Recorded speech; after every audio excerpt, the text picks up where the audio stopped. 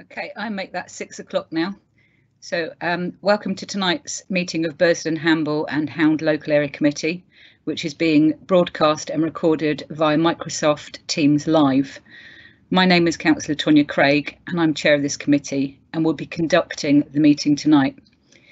During the meeting, you'll hear from members of the committee who are on the screen now. Also present are the officers from Eastleigh Borough Council who are now shown on the screen. They will present their reports that have been written and provide support for the committee tonight.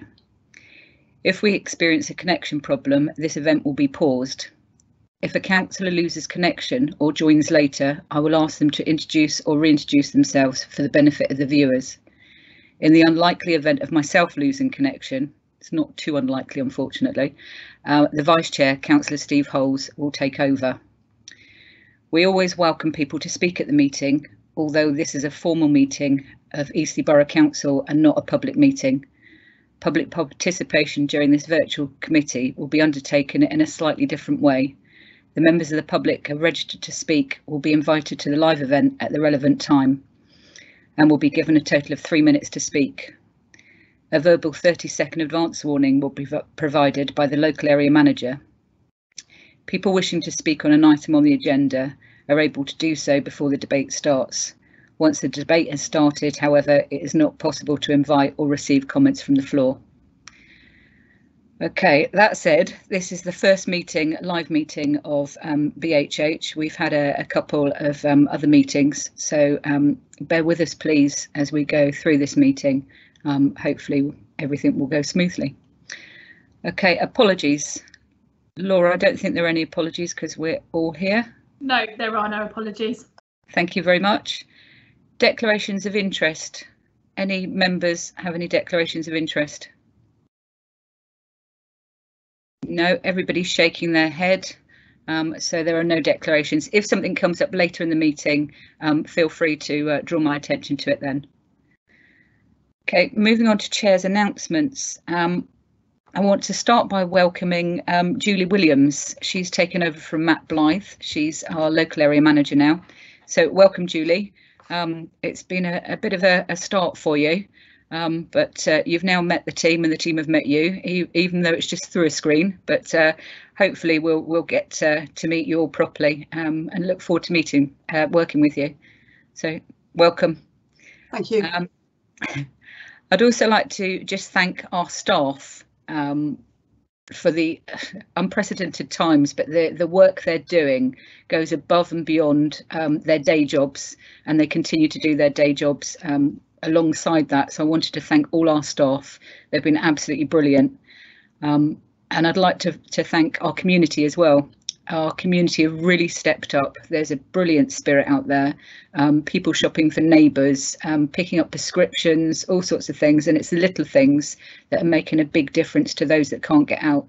So I'd like to thank all the community. Hopefully this has started something that will continue after COVID's gone, but I look forward to that community spirit continuing.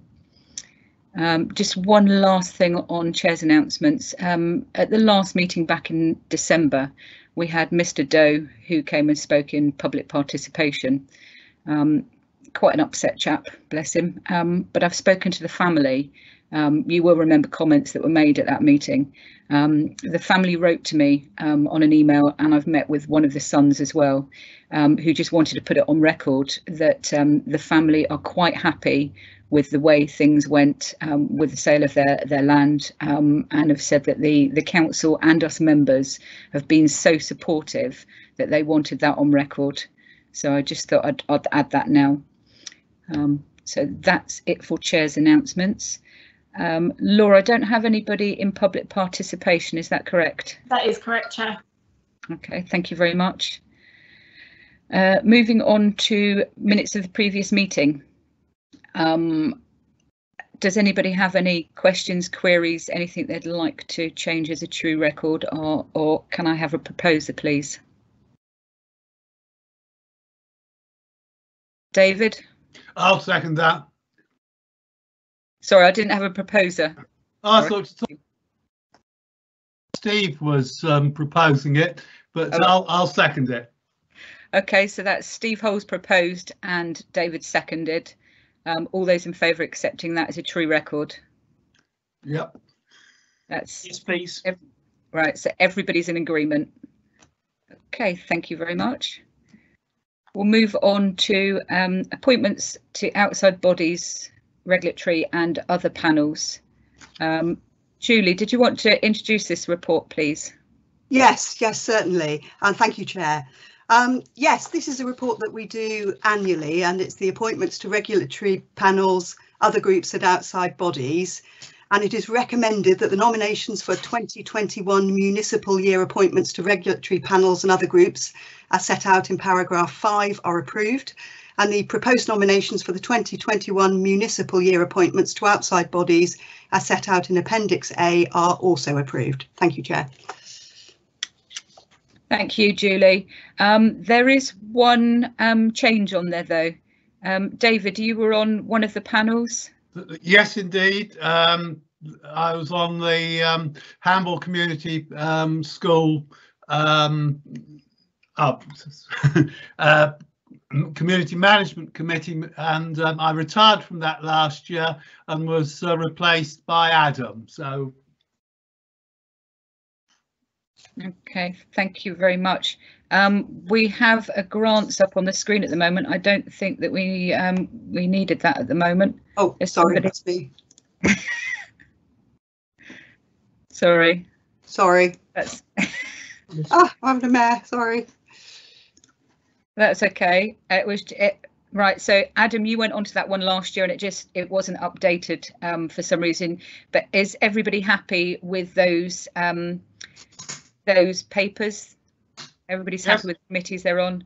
That's Jane. Yeah. I just wanted to say we did say something about as in it's these strange times. You know, I'm shielding at the moment, and so we were going to discuss having substitutions if somebody can't go to a meeting. Yeah, we were going to add on all of those that we have a person for those panels, but we wanted a line put in that if anybody can't attend those meetings for whatever reason, we can send a named substitute in advance of the meeting taking place. Because we have to have somebody allotted to the different panels, you're the one that gets told of those meetings when they're going to happen. If you can't attend, then you need to find a substitute and let the panel know who you're going to be sending in your place. So we just wanted, you know, something on every one of those to say that anyone could be a substitute from us 6 members. Thank you, Chair. Thank you very much. So can I have a proposer, please? Happy to propose that. Right, so that's David proposing, and was that seconded by Steve? Yes, it was, Chair. Brilliant. All those in favour? Yes, Please. Yeah. Everybody. Okay, I think we need to do a roll call on those ones. Sorry, Laura, did you need to do a roll call on those? Yes, please, Chair. Sorry. Yep. So as I call your name, councillors, please can you just let me know if you're in favour or not? So Councillor Airy. Yes, I'm supporting it.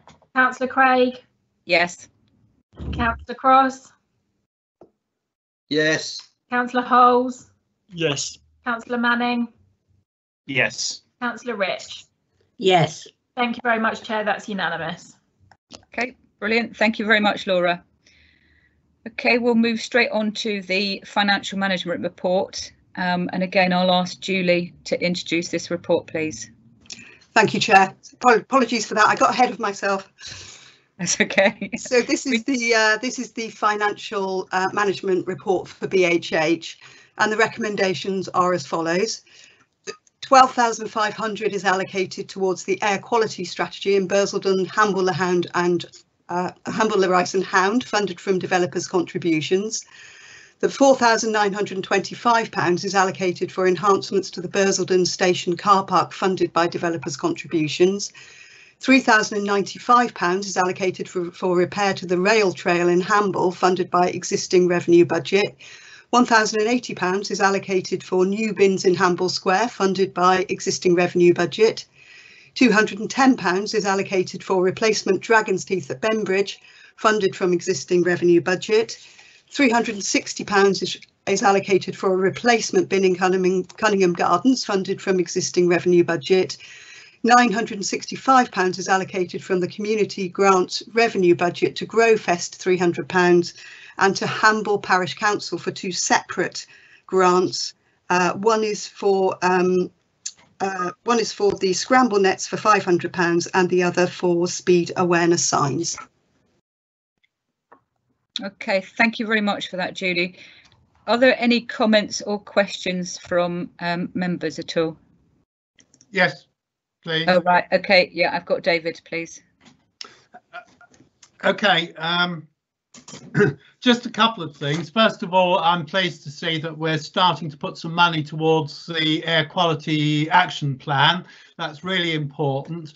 That now is, we've got that in place across the borough. We've extended the air quality action management plan for our own area by including Providence Hill area of Bursledon, along with parts of Hamble Lane. And we now need to start funding some of the actions in the action plan to get things underway. So this money from developer contributions is a good start to that.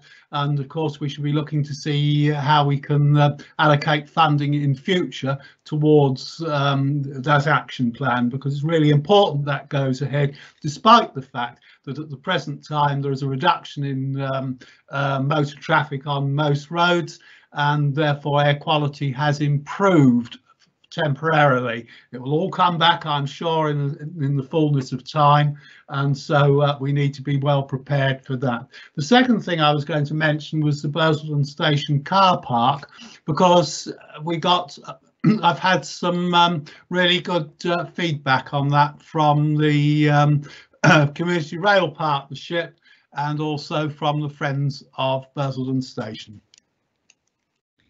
Thank you, David. Steve, please. Yeah, thank you, Chair. I wanted to just raise the fact that the Bursledon Station car park was actually completed at the beginning of lockdown.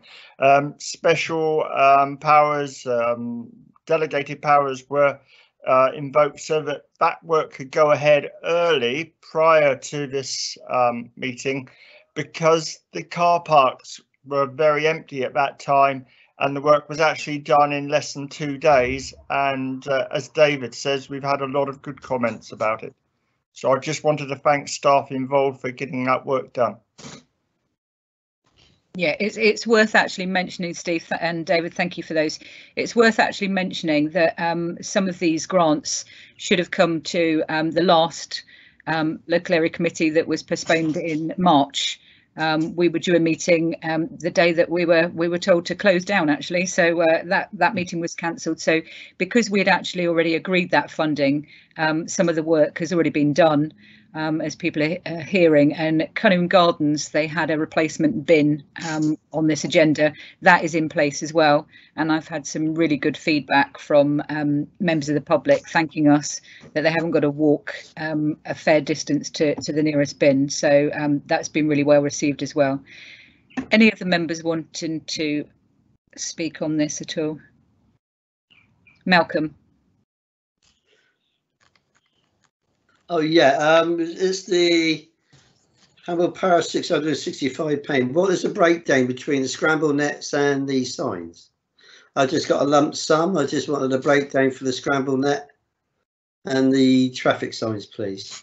Just before we ask Julie to answer that, can I just mention that with the road signs, we're going to hold those that grant for the road signs at the moment. We've been told from legal department that the police, there's something legal that people are speeding with those signs, that we can't use the ones that Hamble Parish have proposed. There is a police recognised one that they are happy for people to use, but until we get the agreement from Hamble Parish that they want to use the other one, we can't allocate the money for it. So the money is there and will be held by us until such time we have confirmation from the parish that they will use the police designed ones. So Julie, do you want to just give that breakdown, please? Yes, of course, Chair. Yeah, the breakdown is £500 for scramble nets and £165 towards the speed awareness signs. Thank you. Thank you very much. Okay, no other questions then. Can I have a proposer for that report, please? I'll propose Chair Councillor Holes. I'll second. that was Jane, Malcolm, Jane, Adam and David all together. Can we take Jane as second in that one, please? Okay, everybody in favour. We need to do a roll call again. Yes, please. Councillor Airy? Yes. Councillor Craig? Yes. Councillor Cross? Yes. Councillor Holes? Yes. Councillor Manning?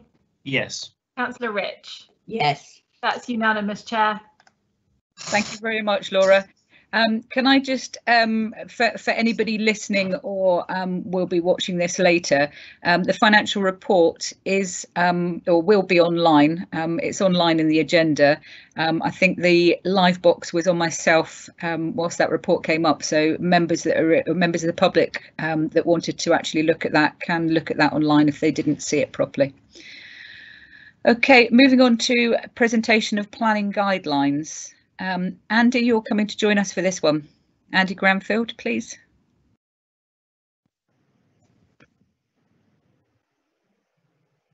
Hi, Chair. It's going to be presented as a pre-recorded presentation.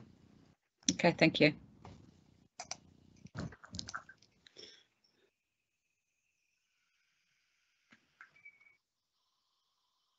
In this short presentation, I would like to briefly run through some key points in relation to the planning process to assist councillors in determining the planning applications on the agenda tonight.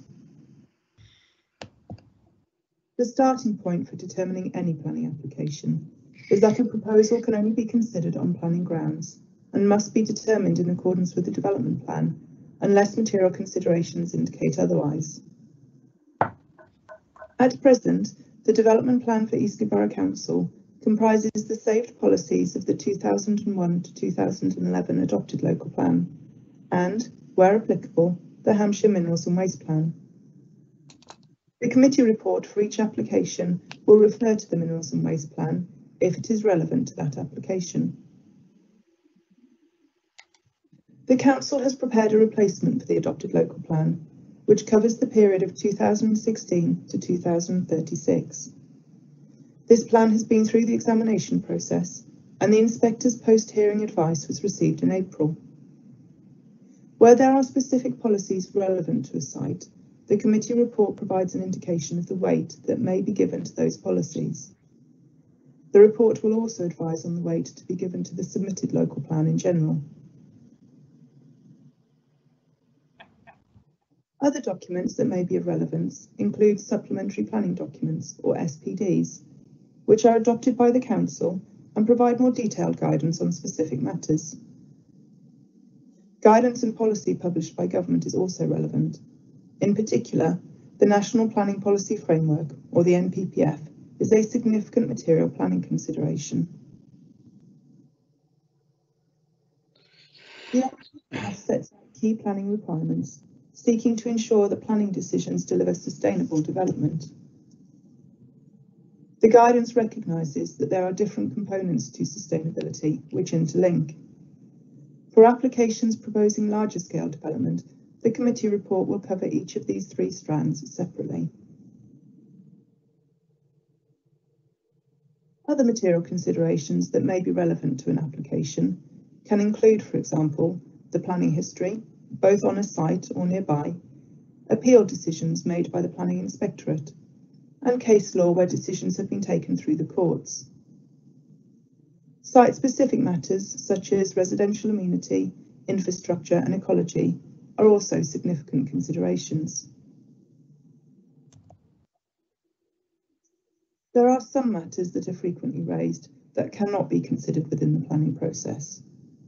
These include devaluation of property, civil matters such as boundary disputes, and matters that are covered by other legislation. As councillors are aware, there are a number of different types of planning applications, which can be identified by the letter prefix in the planning reference. Of these, a local area committee will typically deal with three types of applications: These are full, outline and reserved matters applications.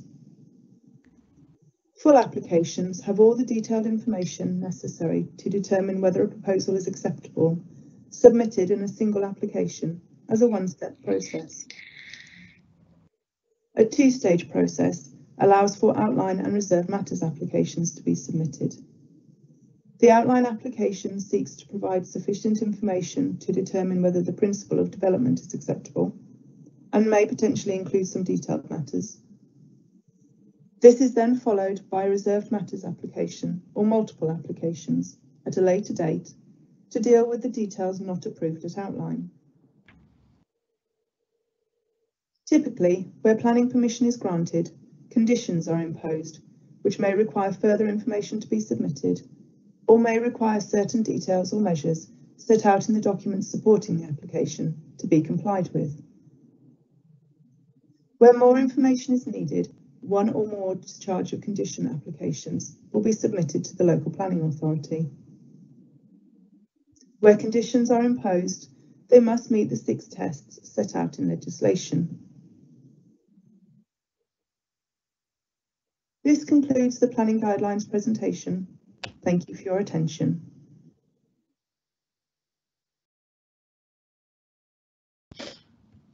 That felt like having Kitty with us then.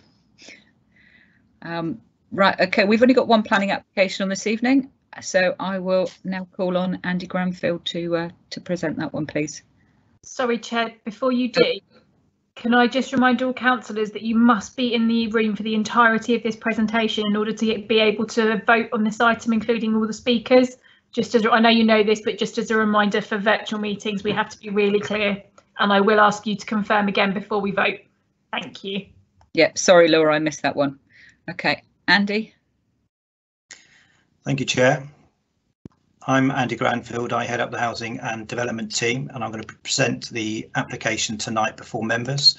I'll share my screen so we can take you through the plans. If you could tell me, please, when you can see that on the screen, that'd be great. This is an application for extensions at Crowsport, 14A Crowsport, comprising of a first floor extension, roof terrace and side extensions with some alterations to the fenestration. On the screen we have the site outlined in red, and it is on the eastern side of this entrance into Crowsport Estate, where the topography falls from Satchel Lane down towards the river. The site itself falls within the Hamble conservation area and also within the Crowsport special policy area. Both of those have policies within our adopted and emerging local plan, which seek to protect both the character of the conservation area as well as the special characteristics of the Crowsport Estate. And I will move on to those in a little bit more detail when we look at the plans. This is the current site with the unadopted estate road here, dropping into the existing drive. There's a drop of about 1 metre into this site, and on this side we've got the existing property, which has a lower ground floor level, which comprises of garages and workshops, and an upper ground floor level, which comprises of the habitable accommodation. Around the outside there's various areas of garden and open space, and it's a fairly open frontage here with a chain link fence, but quite a dense hedge predominantly along this side here. The ground, as I've mentioned, does drop into this site from the property on the south, which is 30 Satchel Lane, and then it drops further down then into number 14 to the north. To provide some context to that, we've got the plans on the screen. If we look at the bottom plan, first of all, this is the view from the estate road.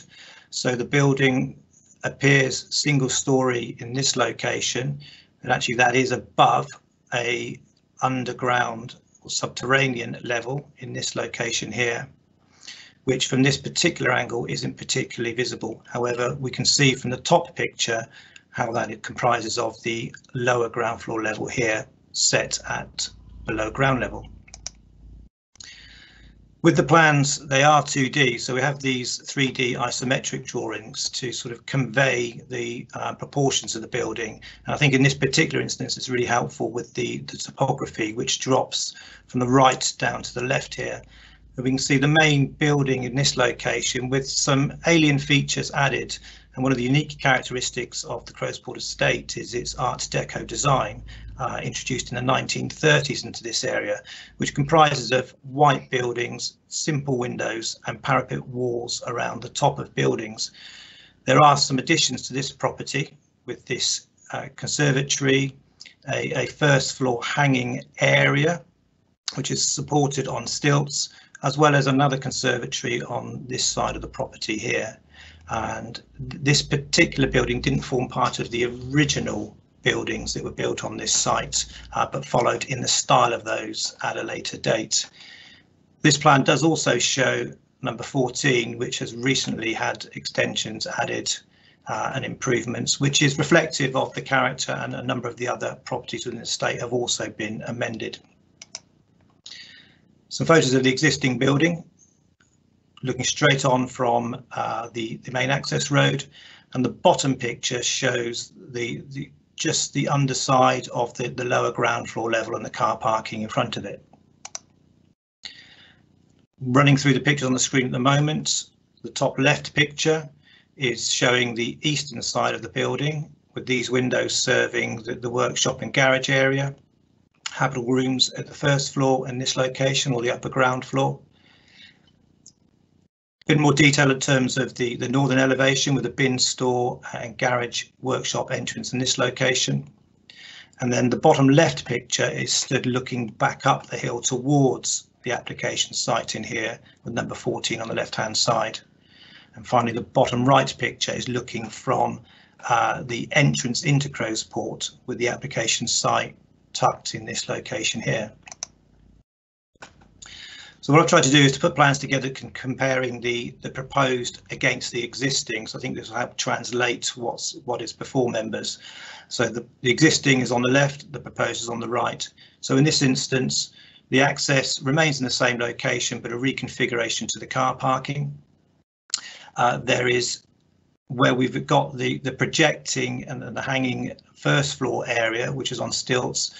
That is to be enclosed in this location with a wall, and there's a slight revision for the removal of, on the left-hand plan, a small porch area here, which becomes encompassed into the floor space, and a porch added here, with a new walkway proposed over a pond, and the replacement of the conservatory to the south of the building with a solid built structure. There's also some alterations to the boundaries to suit. So looking at it in a little bit more detail, we can see that the ground floor is very similar in size to that which exists at the moment, the right hand picture being the proposed lower ground floor, consisting of garage, office, garage workshops and a gymnasium. Moving on to the upper ground floor, again very similar in terms of floor space, with the removal of this alien feature on the building and replaced with an extension in keeping with the existing property. And as I mentioned, the addition of a porch in this location and the removal of the conservatory here. And so actually the design approach does follow the theme of the Art Deco style, and on that basis does have the support of the heritage officer. There's a very modest increase in floor space at this level, with about 25 square meters in total across the lower and the upper ground floor as being additions to what we have before us at the moment. The bulk of the additions fall at this first floor level, which is where the main habitable area would be, and the plans have been revised with this area repositioned, and this comprises of about 40 to 42% of the total footprint of the building. And that's actually quite an important feature, because in seeking to maintain some of the original characteristics of the Crowsport estate, and acknowledging that there have been a number of other properties which have had first floor extensions.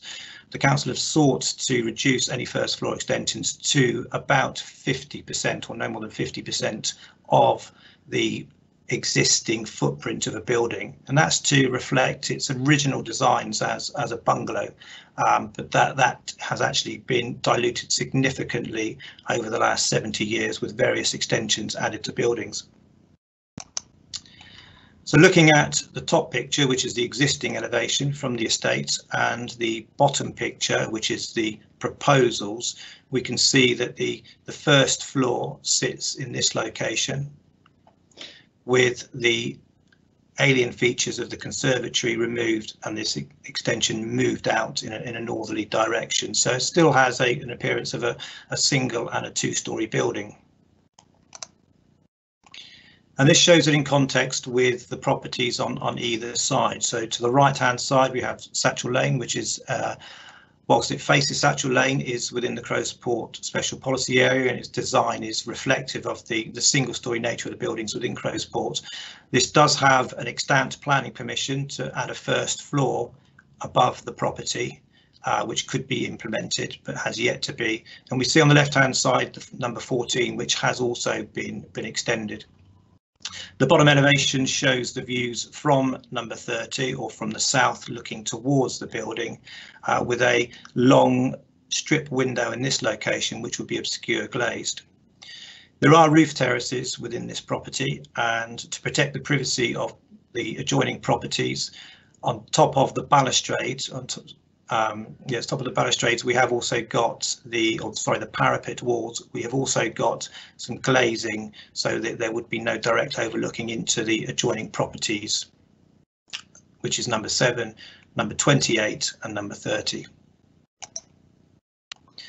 Now this elevation here is looking, sort of the bottom one is looking from the north towards it, which gives the feeling of very much of a 3-storey building with this lower ground floor very much in view. The realities are that this is very well screened when viewed from public areas, with the real only view of this being from the estate road itself. So actually this is quite a misleading plan in terms of the scale of the building on a flat 2D drawing. The top plan is the eastern elevation looking towards number 7 Crowsport, and we do start to get a feeling here of the first floor element, if this is the upper ground floor being offset. But this is where the plans really do come to life and showing how they look in terms of the existing and proposed. And if we look at the right hand picture, we can see the first floor element, which comprises of about 60 to 65 square meters, I believe, in this location, is set back from what would be viewed as single story on either side, and is set back from this lower ground floor area. So when viewed from a public vantage point, it does maintain the proportions of many of the other properties within the Crowsport estate. In terms of the report members, you've got a very detailed report which sets out how this application is being considered. We have received some amended plans which did some minor changes, clarifying the boundary and the height of neighbouring properties, and condition 1 would need to be amended to reflect those changes in terms of the drawing numbers. So in terms of the key issues here, we've got an estate which is of a unique characteristic, and it falls in a conservation area, and our policies seek to protect and preserve those characteristics. There have been mitigation measures included within this scheme to protect the amenity of neighbouring properties, with the screening and the obscure glazing, and we're comfortable that the development does protect that privacy, both in terms of overlooking but also in terms of any overshadowing or visual dominance. The extension is set sufficiently far away from neighbouring properties not to be deemed visually intrusive. The style of the building does very much reflect the characteristics of Crowsport despite its large scale, and the design in terms of the materials, the simplicity of it, and the parapets which run around the roof all mirror the original Art Deco design. And we, as I mentioned previously, we do have the support of our heritage officer to this building. There's adequate parking on site to meet a building of this nature, and it does comply with the parking policies. So in conclusion, whilst this is a large development, it is deemed to meet the requirements of both national and local planning policy, and it does meet the criteria for Hamble Conservation Area and the Crowsport Estate, and therefore a recommendation is to approve. Thank you, Chair. Thank you, Andy. We'll move on to objectors before the supporters. I'm going to ask Julie to come in and speak. We've had, I believe, 2 written statements come in, which I'll ask Julie to read out in a second. But can I just ask Brenda Thompson and Carol Gold just to be on standby for when Julie's finished. So Julie, please. Thank you, Chair. So the first objection is from Beverly Ollier, and she says, I'm writing to object to the proposed erection of the second floor extension of 14A Crowsport. There are 2 reasons for this objection, which centre on the following concerns. Number 1, external design, layout or appearance, and number 2, impact on conservation area. Objection 1, the external windows on the proposed upper floor or second floor west elevation will cause significant overlooking issues and loss of privacy. Both windows are angled to directly overlook our main seating area in the garden, our lounge, upstairs main bedroom and balcony. Objection 2, the impact on the Crowsport conservation area of approving a 3-storey development will set a precedent for other properties in Crowsport to utilise. For example, number 7, which sits directly in front of my property, number 28, could do exactly the same.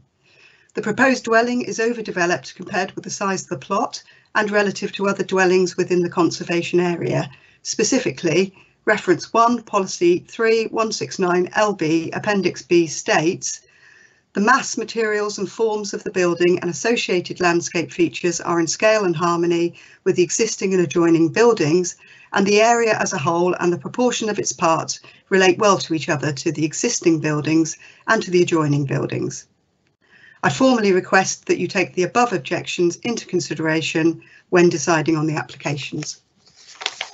That's the first objection, and this is the second written one, and this is from Mr. Paul Gilvey. The property at 14A Crowsport is currently 2 metres higher than our property. Adding a 3rd level will take it over by another 4 metres. This will completely overshadow our property, taking away entirely our privacy and enjoyment of our property. It will also block sunlight from the garden, particularly in the spring and winter months when the sun is lower in the sky. Further, it will set a precedence within Crowsport for properties to have a 3rd level. All our previous comments, particularly those relating to proximity noise generated from the proposed roof entertaining area and being overlooked as per the original and amended applications, still stand. Thanks, Chair. Thank you, Julie. I think we've got Brenda Thompson next, but can I make a correction? It's actually Ian Gold. I had Carol written down, but it's Ian. So if we can ask Brenda, if you're ready, welcome to the meeting. Thank you. Thank you. Good evening, everyone. My name is Brenda Thompson. I live at 30 Satchel Lane, also known as 4 Crowsport. It's an original, currently single-storey Crowsport house with a roof terrace. I have planning permission to add a 1st floor extension. 14A is straight in front of me down the hill, and I'm objecting to this unpopular proposal for a 3-storey house. The scale and mass and height are inappropriate for the Crowsport Conservation Area, which we entered into in 2008, and it also fails the Local Plan Directives Policy 59BE and DM1. Paragraph 1 covers mass and scale. A 3-storey house on that site would completely dominate the Crowsport estate, and everyone would then want 3 floors and should get it. Crowsport houses are either single-storey with a roof terrace or 2 floors with balconies. 14A is an infill property built on the old tennis court with 2 floors at the time of building. It's on a slope and it has currently got 270 square metres. That's the equivalent of 3 3-bed semis, and only 2 people live there. Beverly mentioned number 7.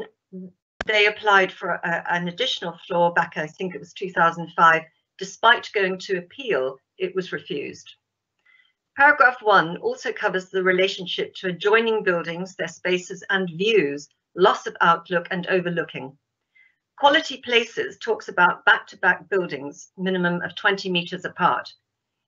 The contextual building plans look like we all have huge gardens, but that's not the case.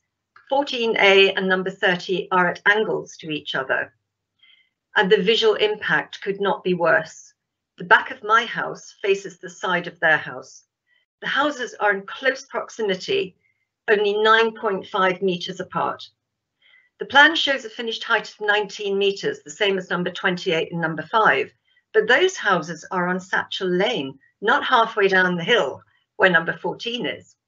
My house is currently only 3.5 metres high, and that includes the parapet, and it would be completely dominated by a 3-storey 19-metre building directly in front, looming high over the entire length of the hedge, overlooking my conservatory, living room and main bedroom, all of which face the back garden and are currently private. My residential amenity would be severely affected. 14A was bought through Brambles as a large 2-storey house with, quote, the potential to create more living space to the ground floor, subject to planning. The house also benefits from a roof terrace with river views. You may remember just how hard the late Joy Hadfield fought to keep that view, not that long ago. So no expectation of a 3rd story was ever created, and in my view, nor should it be allowed. Thank you, Chair. Thank you very much, Brenda. Okay, are we ready for Ian now, please? Good evening, Chair. Good evening. Ian Gould, number 6 Crowsport. Our objections, in summary, are that we believe that it is a 2-storey property at present, that this planning application will in fact turn it into a 3-storey property. We think it will create a precedent which is inconsistent with the existing development of Crowsport and pave the way to damaging architecture on the estate. The western front elevation of the proposed extension would overlook our property, which the fenestration is primarily glass and would look straight into our the internals of our accommodation, and it would deprive us of privacy. The proposed roof terrace would enable a direct line of sight to the internals of our property and accommodation through the front elevation, which I've just mentioned is glass. There is also the potential of noise pollution from the external deck on the 3rd floor. I'd like to just comment on the report prepared by Mr. Dyer, where he says that there's been various add-ons to number 14A. In fact, there certainly haven't been in the last 30 years, and the last owners lived there for 30 years. He also comments that there's alien features about various other properties on the estate in connection with pitched roofs, one of which is our property. But I'd like to point out that our property was built in 1946 with a pitched roof. It's not been added since. We feel, in summary, there will be a loss of skyline, an impact on the morning sun in the winter, and in that case, we think that it would be detrimental to the architectural integrity of the estate. Thank you, Chair. Thank you very much, Ian. Okay, that's the only 2 that I've got for listed for speaking. Is that correct, Laura? No, we have Mr. Adi Paplampu. Apologies if I've not said that right. In support. Yeah, that's in support. Oh, sorry. Yeah, in objection. Yeah, that's correct. Okay, so that's the objections done. So yes, we have one, as you say, for supporting, and it's Adi Papulampu. Hopefully we got that right. We probably haven't, but apologies if we haven't. Yes, good afternoon, Chair, and good afternoon, panel. My name's Adi Puplampu. I represent Toldfield Architects, who prepared the application before you today. And I'll just quickly read through my statement, which addresses some of the concerns that have been raised. This householder's planning application is for a remodelled detached 3-bedroom Art Deco style bungalow, which seeks approval for the erection of a new first floor extension served by roof terrace, and includes alterations to the property's site landscaping and car parking layout generally. As existing, the property is provided with living accommodation located entirely at the upper ground floor, but has a large, completely separate, uninhabitable double garage and workshop on the lower ground floor. Collectively, the alterations proposed have been designed in accordance with the local planning policy and the Crowsport Estate Conservation Local Plan. In terms of the existing topography and scale of the Crowsport Estate properties, these tier in a northeasterly direction down towards the River Hamble and collectively reflect an arrangement of simple white box dwellings. Many of the original dwellings have been converted or rebuilt into 2-storey houses over the years, which include first floor living accommodation that benefits from views towards the River Hamble. Given the existing property's unique position at the brow of the hillside, these were the key principles introduced and followed within this application's design, whereby the architectural form, mass and height have been tailored to coincide with that of the estate, but specifically are designed to relate with the scale, mass, height and form of number 5 Crowsport Estate opposite at the estate entrance and number 14 Crowsport Estate adjacent just down the hill. In terms of objections from local residents associated with scale, overlooking or perceived impact of the proposal on any existing amenities, this application has been carefully tailored to remove or limit these concerns. During the planning process, the new first floor has been partially reconfigured to reduce possible impacts or potential views towards adjacent properties, specifically concerns associated with number 30 Satchel Lane to the rear of 14 Crowsport. Furthermore, the proposal also includes the introduction of mitigation measures such as obscure glazed windows and parapet wall screening on the eastern and southern side of the property, or by pulling back sections of the parapet wall to limit access to the building's roof terrace edge. With regards to number 30 Satchel Lane, and as per the planner's report, the department have recognised that the increased height of the new habitable first floor will not be overbearing on this property and will not impact on 30 seconds remaining. The officers assessing the proposal have recommended this application for approval and adopted the view that whilst accommodation at the second floor level may not be acceptable on other properties, each case has to be considered on its own merits, and in this instance, due to the topography of the site for the design approach taken, during the planning process, it was also recognised that building alterations have been sensitively designed to allow the proposal to appear as a step 2-storey structure rather than as a full 3-storey building relative to the Crowsport Estate. In conclusion, the planning department have accepted that the latest changes have helped to reduce the scale of the new upper floor, offering appropriate separation to the eastern and western boundaries, which when combined with elements of obscure glazing and obscure screening, limit impacts on neighbours. In terms of the area of the proposed property, the area of the proposed ground floor when compared, or the area of the entire property when compared to the gross internal floor area of number 14 Crowsport Estate, which measures 276 metres, or 5 Satchel Lane, which measures 200 metres squared. 14A Crowsport Estate as a whole measures less, with a gross internal floor area of 193 metres squared. On balance, as per feedback from the conservation area, the proposal is considered to be acceptable as it will not be harmful to any surrounding properties and as a whole enhances rather than detracts from the character of the Crowsport Estate and Hamble conservation area more widely. Can I just say that if it's very quick, because you've had more than your 3 minutes already, but if it's very quick.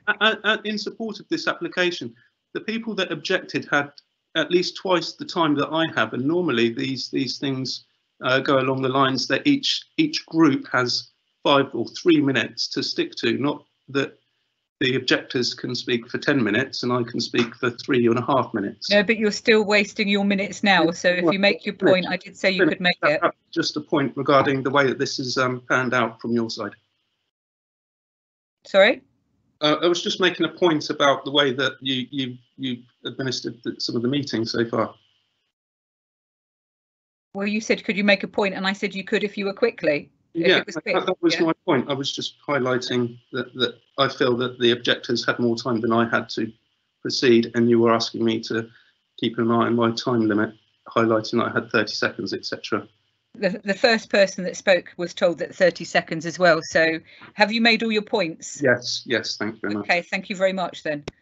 I should have asked Andy to come back after the first two speakers to see if there was anything that you wanted to come back on the objectors, Andy. Yes, thank you, Chair. It's just worth picking up on a few points for clarification purposes. It's unusual. Normally we'd have plans on the screen as well as me talking. So if there is a particular plan that members wish to see, I can always bring that back up on the screen. But just running through the issues that were raised by residents, the issue about overlooking and amenity. The scheme has been designed to protect the amenity of the properties closest through the use of the parapet walls and the screening, and also with obscure glazing on the southern side and on the eastern side for the majority of windows. So that would ensure that there is no overlooking directly from within the buildings or from the roof terraces themselves. The scale and bulk of the building's been raised as a question. Obviously, members, you'll form your own opinion on that itself. However, in terms of the bulk relationship to neighbouring properties, the first floor element, because it is the first floor, which is the noticeable difference compared to what's there at the moment, is set sufficient distance away from neighbouring properties not to cause any undue dominance or visual intrusion. From the rear of number 30, that extension is a good 16 to 18 metres from that building, and with no clear glazed windows within that area, the scale of that building is not considered to cause undue harm or impact on the amenity of number 30. There was reference to the quality places made and 20 metres between buildings. That's actually 20 metres between first floor facing windows, which are clear glazed, and it's to protect privacy rather than to ensure that a bulk of a building isn't harmful. There has been some reference to the use of roof terraces, disturbance and noise associated with that, and potential overlooking in different directions, particularly to the north and to the west. However, one of the characteristics of Crowsport is the use of roofs, both on the single-storey buildings and some of those which have got two-storey elements. And there is an accepted and acknowledged overlooking from various properties as properties look down the hill towards the river. And that's one of the characteristics of the estates, which is seen on many of the properties. There are some buildings within the estate which do jar with the Art Deco design. There's been reference to some pitched roof buildings in there which are original. And in terms of this particular application site, the glazed conservatory areas, whilst having been there for many years, don't form part of the original concept of the Art Deco design, and that's why the heritage officers made particular reference to those and highlighted their removal as being an improvement on the scheme, on the buildings that we see before us at the moment. And this is a balanced decision that members you'll need to strike in terms of the characteristics of Crowsport and whether you feel that the development respects those characteristics, which is the simplicity of design, the use of materials and the cubist approach to it, as well as whether you feel it preserves and enhances the conservation area in terms of the scale of the building. And I think the views from public vantage points are very key in forming an opinion on that. As I say, if there's any particular plans you want me to bring back up on the screen, I can, but thank you, Chair. Thank you, Andy. We will ask when we move out to debate whether any members want anything. Can I thank the three speakers this evening, because this is all very new to us, and it's been great that we can keep them public participation going. So thank you for those three speakers. Okay, over to members. Who wants to start here? Malcolm, please. You're on mute still, Malcolm. That's That's it. That's better. Reference the new dwelling there, because I know that house quite well. We're mainly it's the upper first floor which is the consideration, because most of the area on the lower ground is the same, but they're going to do alterations. The first floor is basically the same, but they're taking away the porch and adding another porch in certain areas. They're taking away a lovely window and bricking it up, which is okay. As far as I'm concerned, that's already been existing. There's minor alterations. To the upper first floor where the accommodation is, it's similar to number 14, which is down alongside there. If we can add that up, Andy, later on. And also, when you go and look at the street scene, you wouldn't know it was a 3-story building. It blends in with number 14 as you go down, and it's basically the same. So, how can I say this? Yes, it's a special area. It's been altered a lot, but it conforms to the entrance as you're going down to Crowsport. The first two houses are practically identical, and all I'm just saying is that it's not a 3-story building. It's already a 2-story one with a lower ground on the first floor. We're adding another build on top for accommodation, which is exactly the same as one next door. And I think it's very hard to try to say to refuse planning when it's similar. So I'll probably get kicked to pieces about this from the parish and other people, but I think like I would propose permit. But if you look at the street scene, Andy, as you're going down Satchel Lane facing the houses, you'll see what I mean about the way the street scene looks, and they look similar as you're going down the hill. So I would propose permit. Thank you. I've now lost who's on. Do we have a seconder for permit? Yes. Yeah, you're seconded, David. Did you want to speak now? Yes, I have asked to speak. Yeah, I know, but Malcolm proposed then before we had a seconder, so I had to make sure he's the seconder. Well, I was going to have a quick nip down and look at the site again lunchtime today, but just as I got my shoes on to walk out to the bus stop, that rain came and I shied off it. But I do know the location well enough to be able to talk upon it. The area of Crowsport is certainly a unique development within Hamble itself. It's within the conservation area, and I think most people, certainly on the committee members and staff, know that I'm like Art Deco architecture myself very much. The present additions that have been made to the property and so on the fact that it was built later than the originals have actually not in all cases kept to the original style particularly well of the Art Deco architecture. Some of the sections of that, particularly the stilted overhanging bit, is very really out of character and so on. So the amended alterations to the properties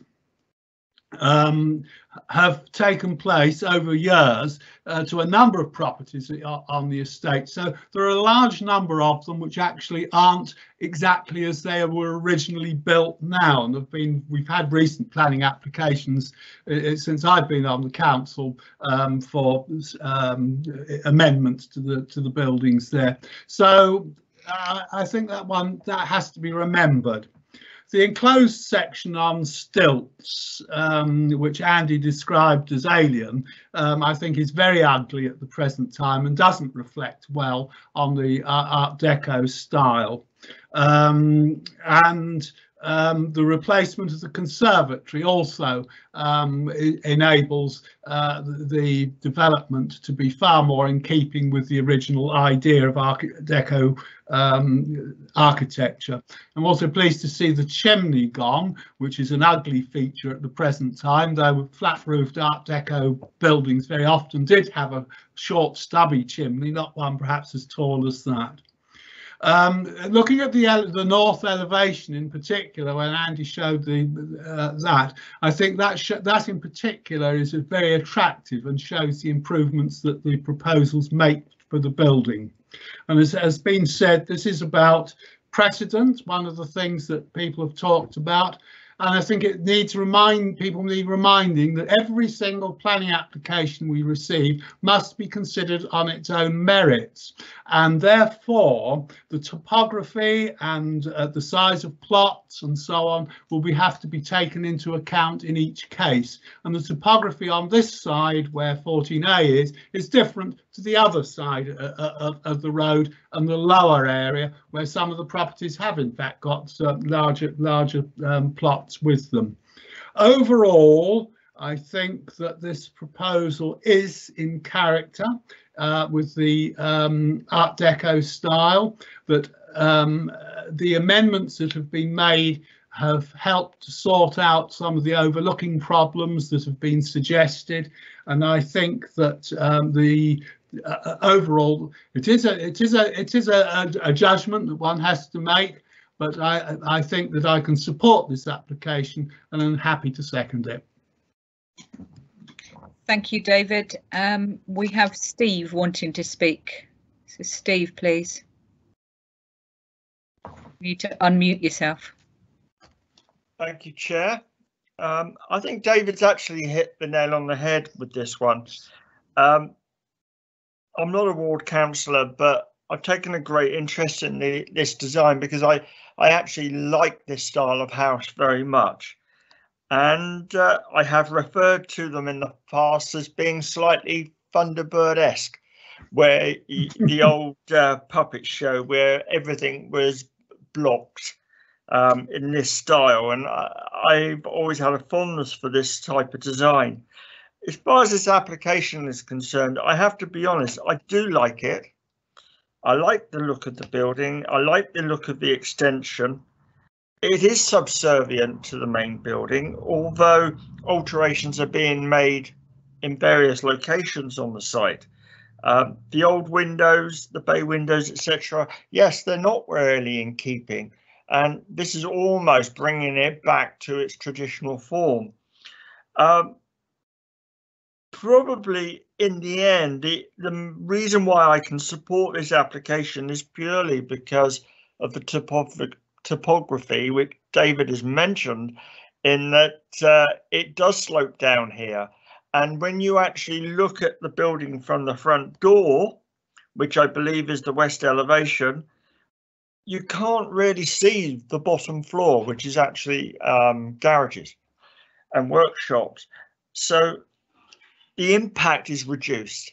So for that reason, really, I find it very difficult, or I would find it very difficult to support objection in this particular instance, because I'm not convinced that we would win an appeal because of the topography and the lie of the land and the way they've designed the extension on the top to be subservient to the existing building. Thank you, Chair. Thank you, Steve. Adam, did you want to speak on this one? Thank you, Chair. May I start by congratulating you and thanking you, Chair, on running the meeting so well. It's a very new experience for all of us, so thank you and well done. I've read through the report that we've had from Mr. Granfield.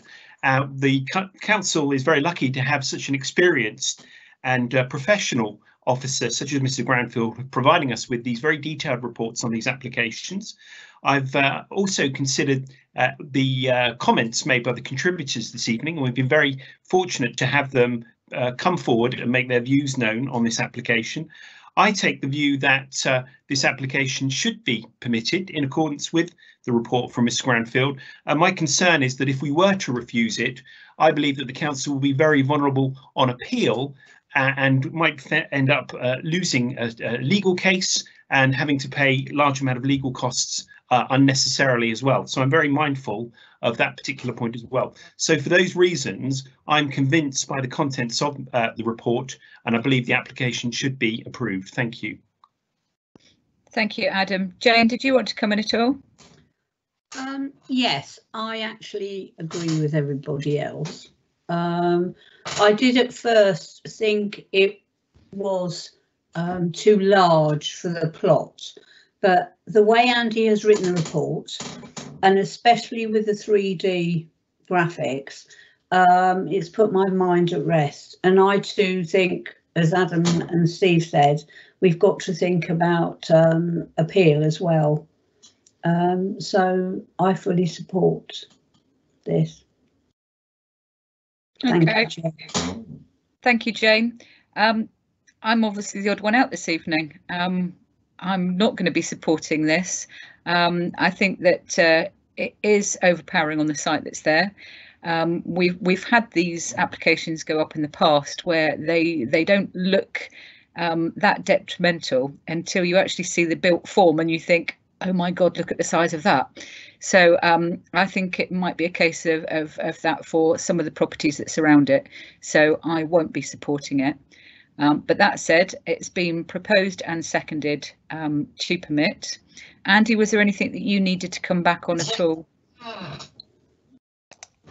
No, thank you, Chair.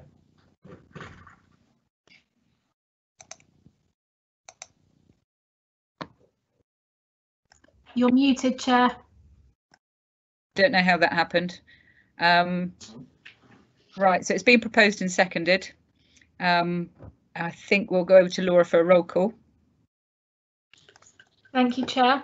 Councillors, just as a reminder, you needed to have been in the room for the at your devices for the entirety of that presentation, and as I could see all your cameras, I can tell that you were all there, so that's fine. But just as a reminder, you need to be voting in good faith. So we'll start with Councillor Airy. Oh, you're muted, Councillor.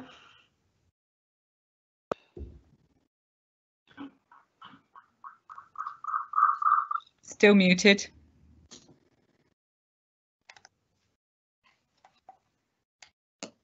Oh, you are muted and muted again. Just click it once, David. There you go. Right. Okay, vote to permit. Thank you. Councillor Craig. Against. Councillor Cross. Permit. Councillor Holes. Permit. Councillor Manning. Permit. Councillor Rich. Permit. So that's 5 councillors in favour of the recommendation, Chair, and 1 against. Thank you very much for that, Laura. Again, thank you everybody, members of public that came online to talk to us.